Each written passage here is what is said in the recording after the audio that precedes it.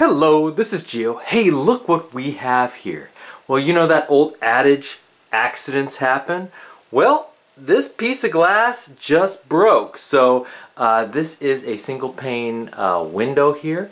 And so it should be fairly easy to replace, but we do have to get this piece of glass out of here. The only problem is it's pretty large. It is about 31 inches high and 44 inches wide. And we do have to break out all this other glass as well. So let's get started and we'll show you what we need. First of all, there is a storm window on the other side of this glass here, which I do want to remove since it's probably worth more than the replacement glass. Now this replacement glass, I've already kind of priced it out. It's going to be about $75, give or take. I'm going to have it cut at a glass company and just pick it up. It's a little bit too big for me to cut. I would rather them just do it on their machines. It is about 1/8 of an inch thick, so and it's just standard plate glass. Okay, so what we'll need is, other than the plate glass, we'll need some glazing. And this time I'm going to try glazing in a tube rather than, let's say, a little drum where you can just scoop it out with a putty knife and apply the glazing. Now the glazing is what holds the window in place. I'll give a better shot in a little bit, but basically you see here the groove right here. You can see the glass right there, and this material right here, this is the wood, and this is the glazing. I'll show you on the other side. Basically it holds the glass in place and dries really hard.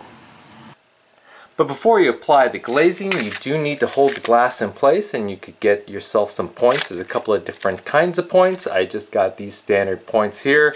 I also have some eyewear and a putty knife to clean things up, some gloves. And I gotta bash out this glass, this old glass. I'm just gonna use a rubber mallet. You could just use a hammer as well, but I think I'm gonna a little bit softer blow. And I'm probably gonna tape up the window a little bit with some painter's tape just to prevent huge panes from falling down. I'm also gonna put some tarps down to keep things clean, but first things first, get rid of this storm window.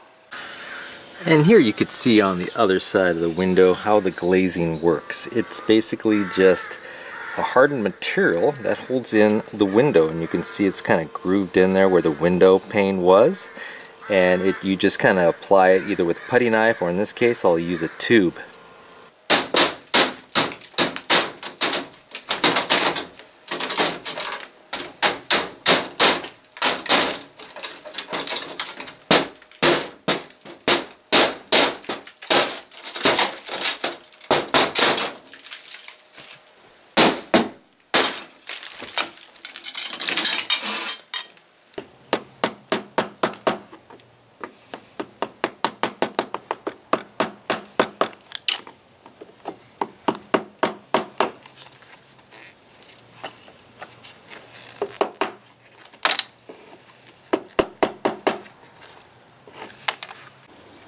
Okay, so I think I got most of the glaze off. Now this is probably the hardest part of the process, is getting this glaze off, and it will vary depending on the age of your glaze when it was done, and just generally how well of a glaze it was.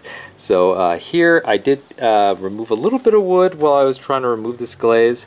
Some of the glaze remains, but as long as I can get the window in and reglaze it, it should be fine.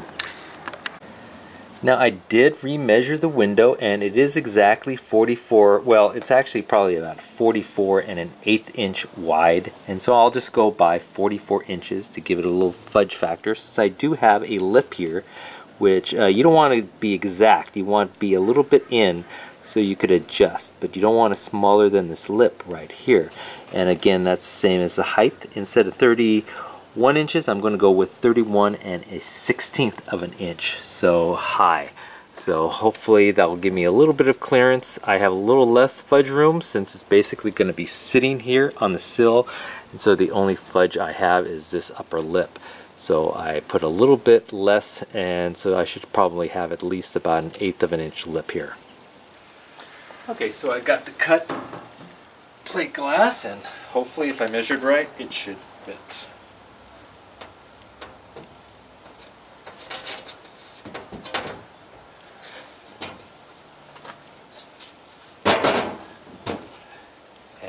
looks like it does.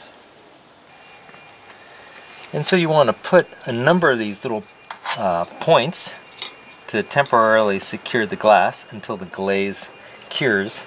So we just tap them in. And then these will be hidden behind the glaze.